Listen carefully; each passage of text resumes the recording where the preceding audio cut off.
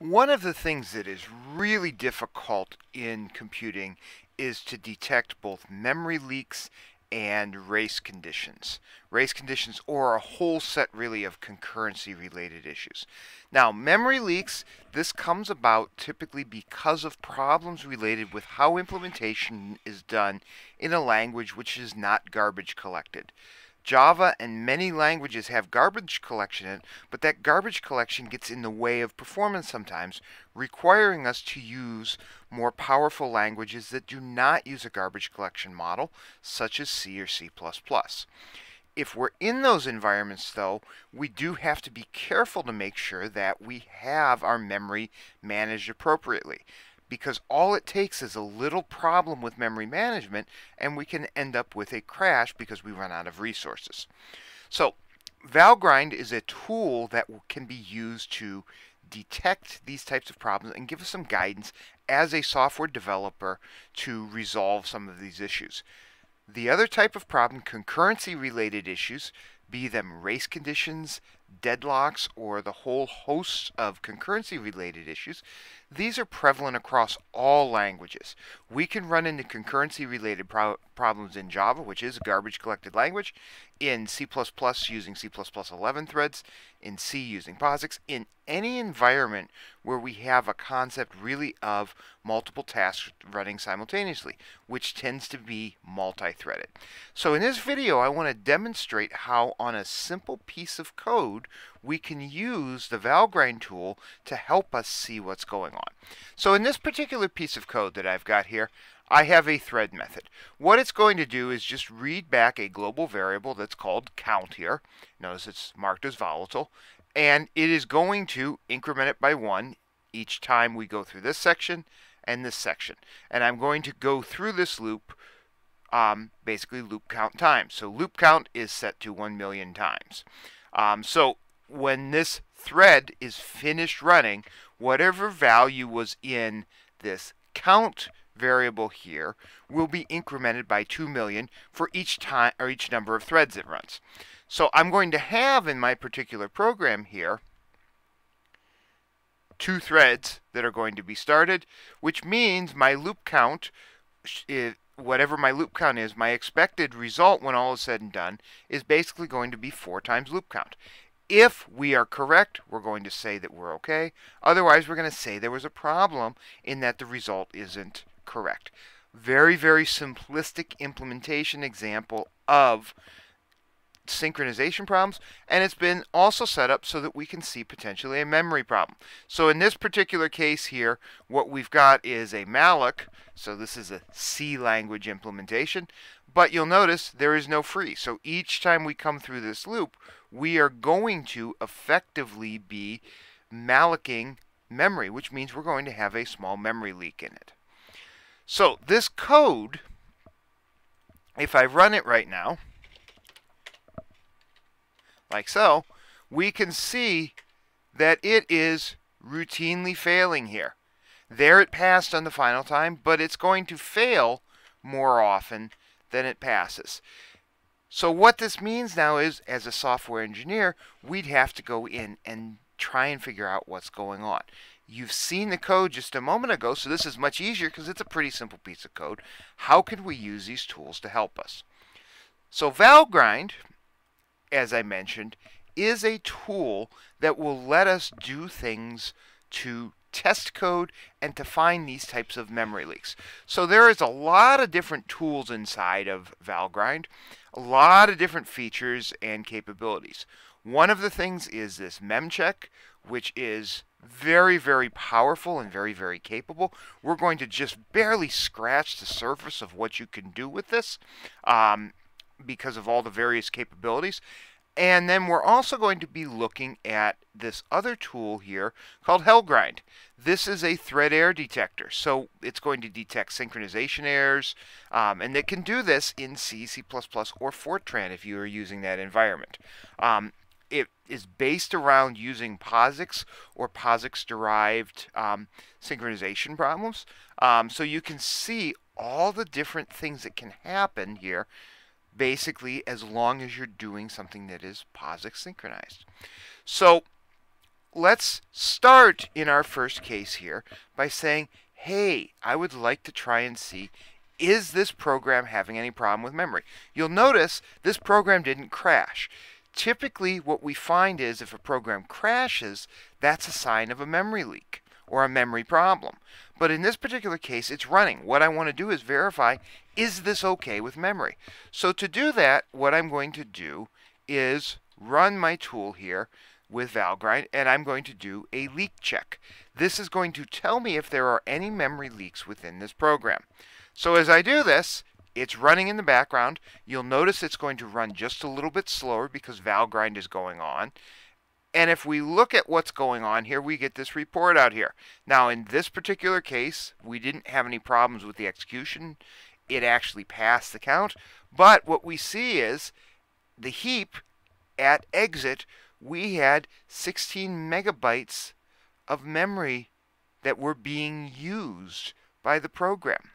We had some losses. So if we look here, it's telling us right now that in from start thread, this thread add method, line 29, there is a memory leak associated with that.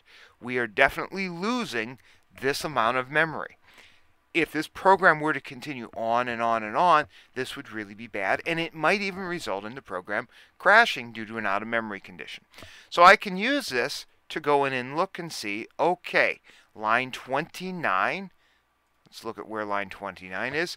Aha, I see a malloc right here.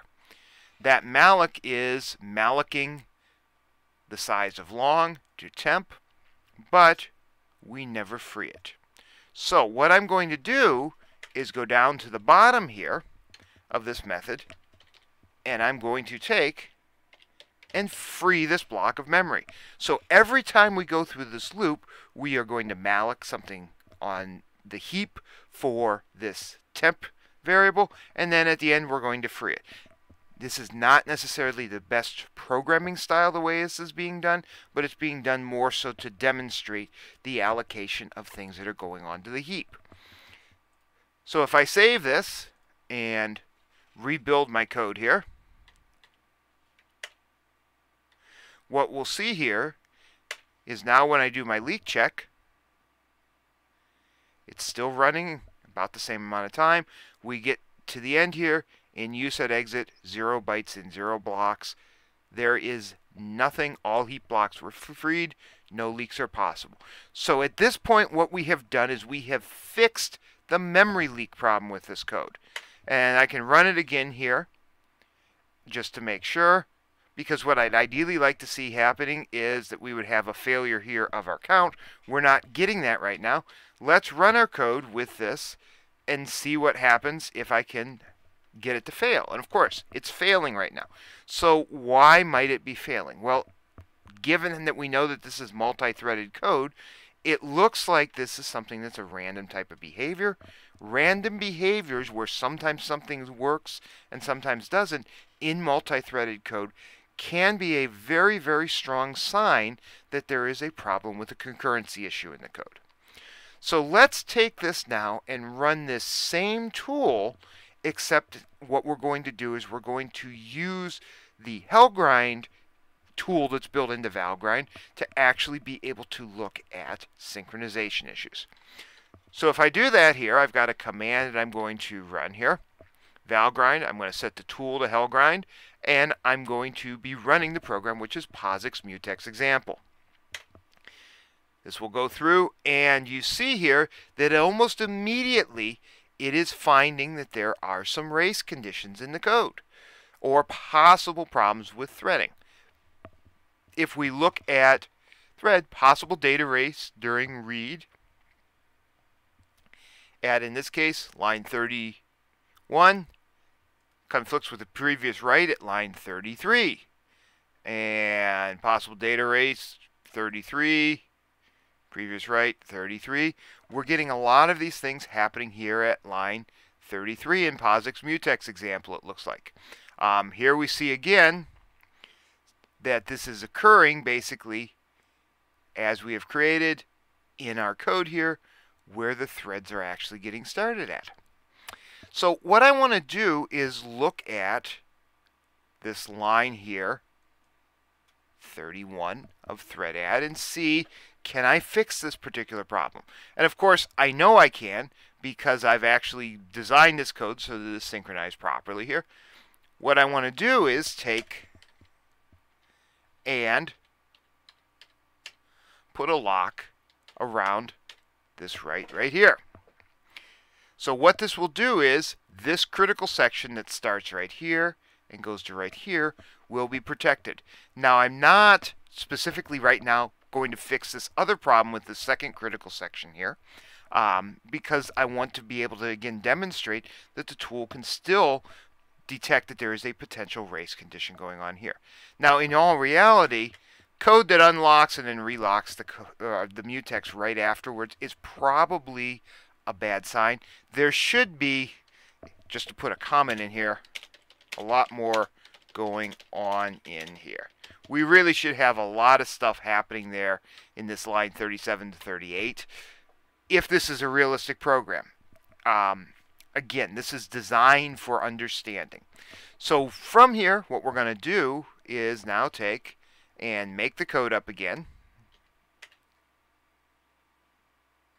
And we're going to run with the Valgrind tool again.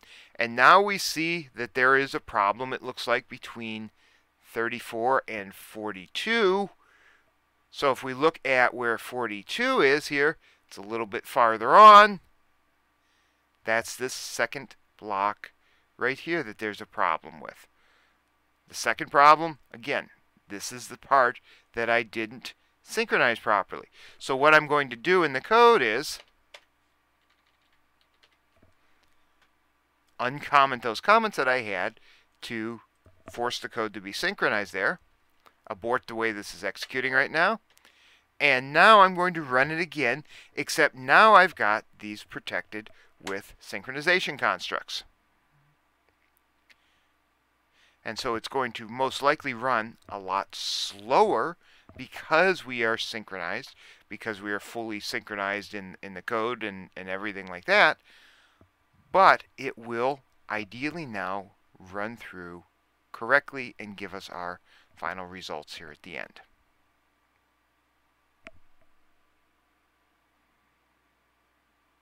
So we see right here that the program was able to complete running correctly, and we have an outcome that is okay, matching this 4 million. If I run this code now without Valgrind, first off, we'll see it executing a lot faster because it doesn't have the extra overhead of Valgrind. But the other thing about it is much more consistent in its behavior.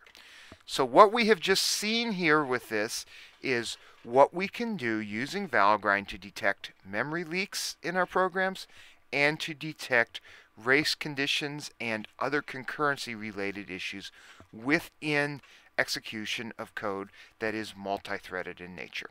That's going to bring this video to a conclusion.